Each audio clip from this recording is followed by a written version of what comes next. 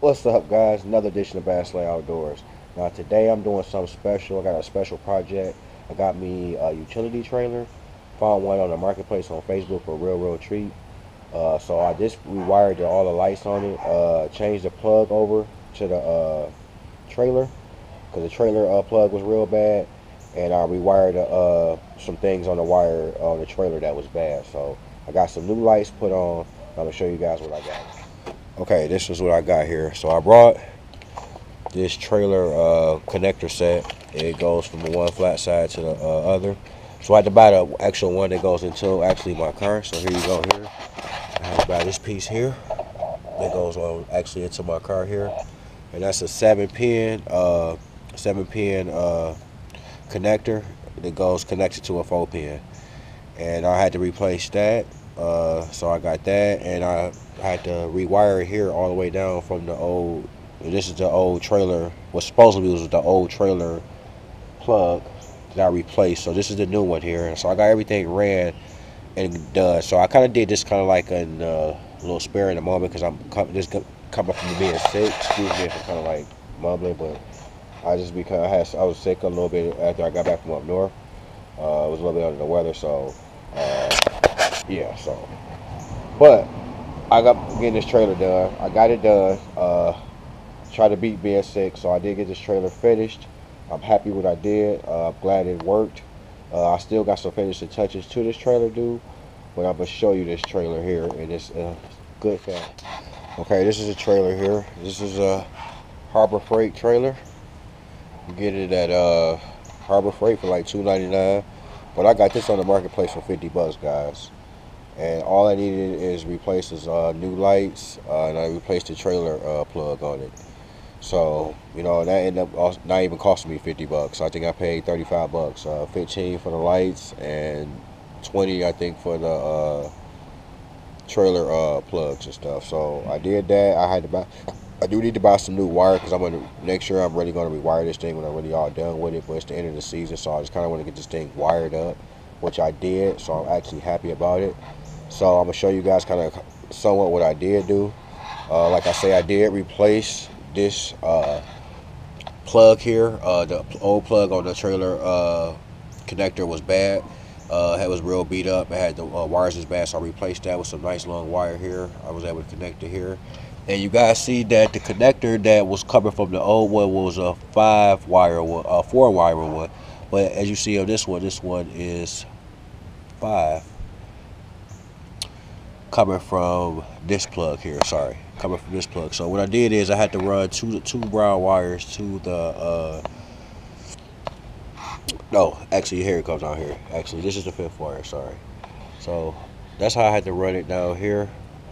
It's actually 4 wires here, but I actually had to run 3 wires into one here to this little connector here.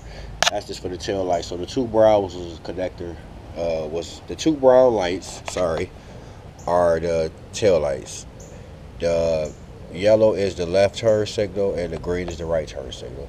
So, and then the white is ground. So I grounded this off, put this ground to the old trailer right there. I just kind of like connected that. I'm gonna put some string wrap on this, but I'm gonna show you guys kind of how I got this thing wired up real good with some nice bright LED lights. So guys, stay tuned. Okay, guys, so I finally got everything powered up, car started. So I'm gonna show you guys kind of a little bit of demonstration or what to show you guys I got everything working properly and everything is functioning like the way it should be. So we're gonna start off with our hazard lights first. So let's hit the hazard lights.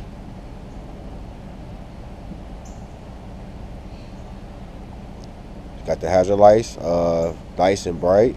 So we're gonna do the left turn signal. See how fast and responsive that left turn signal is. Gonna do the right turn signal.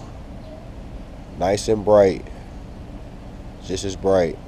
Now we're gonna do a stop 3 times. Nice 3 hard stops.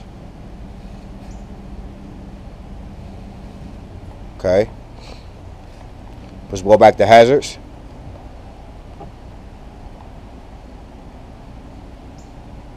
Okay. Left turn signal.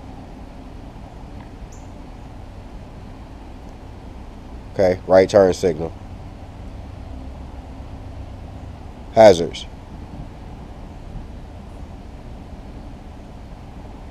So there you have it.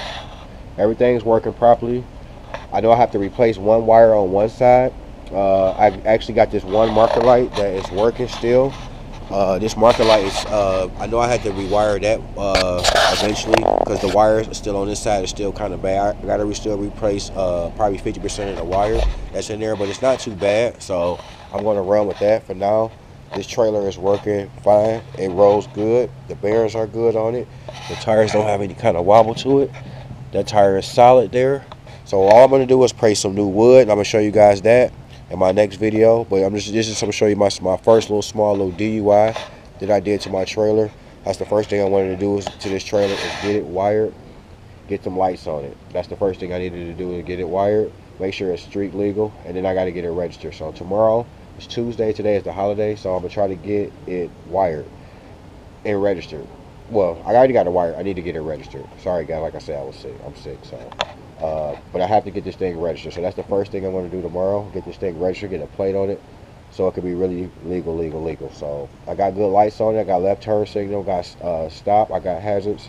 Everything works like it's supposed to. So, guys, thanks for watching.